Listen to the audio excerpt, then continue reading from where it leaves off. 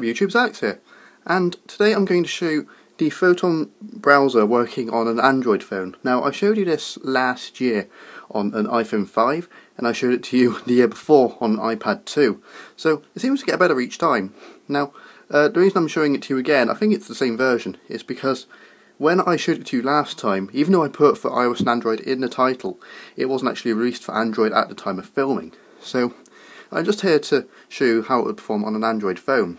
Now, before I get into the video, I'm just going to explain something quickly, that I'm going to be trying to increase the quantity of videos I upload from now, because you probably won't believe it, but the last few years, last 5 years I've had my channel, I've had really slow upload speeds on my internet.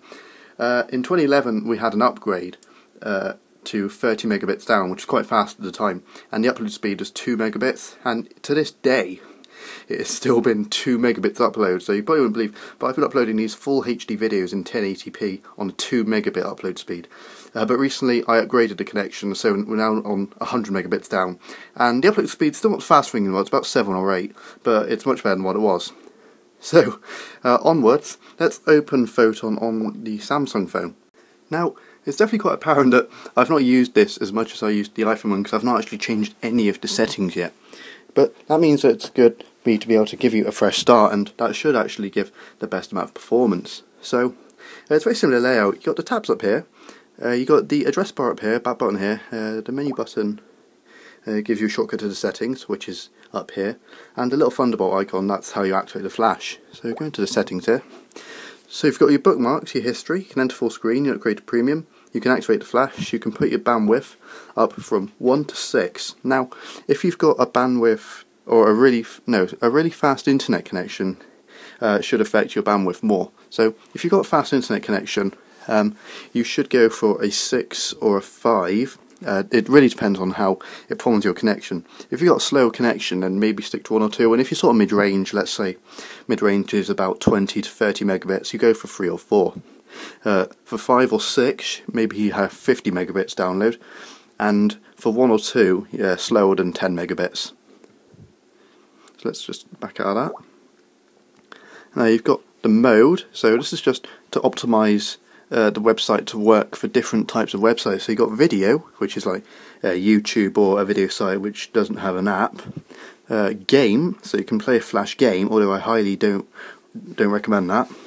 And the just general web browsing, so little flash websites and stuff like that. Now, if it doesn't connect, you want to change the port. So you've got 4 ports, and on the last video I was on 2, but this one's selected 3 by default, so leave it on that. And if it doesn't work, then you can just change the port and it should work. So you can restore a past premium purchase if you upgraded before, and you got local access, which just leave that off. You can clear your cache, your cookies, history, clear or private browsing, pop-up blocker, your user agent. So this is how the websites recognise you. So this is going to recognise me as just using an Android browser.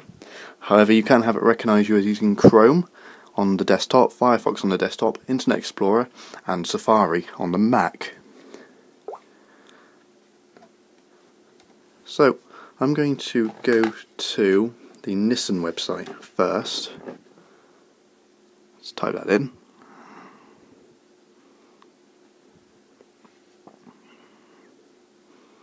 And it loads the mobile site, as you'd expect. So let's turn on the flash now.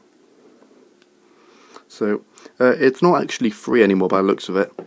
When I filmed at the time it wasn't free.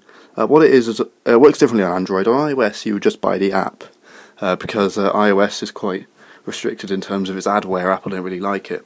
So I've not actually bought this app on Android yet as the full version, so you can continue with ads. And it's going to prepare the flash in the same way it would on an iPhone. And we're in. This is a Flash player running. So you see adverts straight away. Exit that.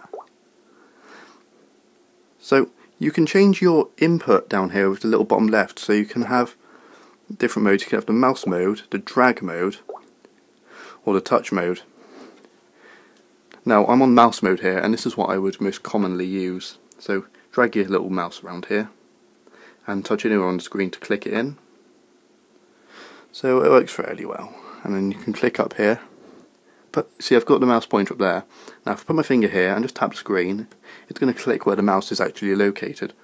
So that doesn't actually affect the performance. So I'm going to change websites again. Go once again, keep these things uniformed. Vauxhall.co.uk. .co.uk. And video should play. If it doesn't, then I'll go into a website. So a little bit of choppiness showing up here. That's the insignia advert. Okay. Let's just try and zoom out. Now you see, zooming can be a bit choppy. So it's kind of similar to what it was before. You can see the frame rate's not the highest thing in the world, but they're not terrible either.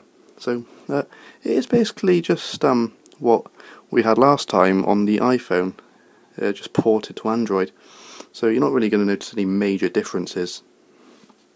I think I just hit the wrong vehicle there. Sphera Tour I wanted. There we go, so this is the video that I displayed on the iPhone before. And it's exactly the same frame rate, exactly the same, there's no difference at all. Obviously the phone's in portrait, so it looks a little different, but no, the frame rate is basically the same as what it was on the iPhone. So you're not going to sacrifice anything by getting the Android version of this. There is the big rumour that, or the big saying that Android apps are always lower quality than the iOS counterpart. But I don't actually think that's true. It depends on the app. Like the speed test internet app, for your testing your internet speed, obviously, is quite low quality compared to the iPhone one. The graphics are much slower and the results aren't as accurate. So some of them that is true, but for this app it appears to perform exactly the same as the iPhone did. Now, if you want to see the full version of this video compared with a proper computer as well, then you can go and watch the previous review I did on this on the iPhone, because I also compared it to a computer on that video. And I'd like to thank the YouTube community actually for making that my most popular video. It recently overtook the Passbook iOS 6 video, so I'm quite happy with that achievement. Thank you very much. So thank you for watching this video, and I will see you again in the next one.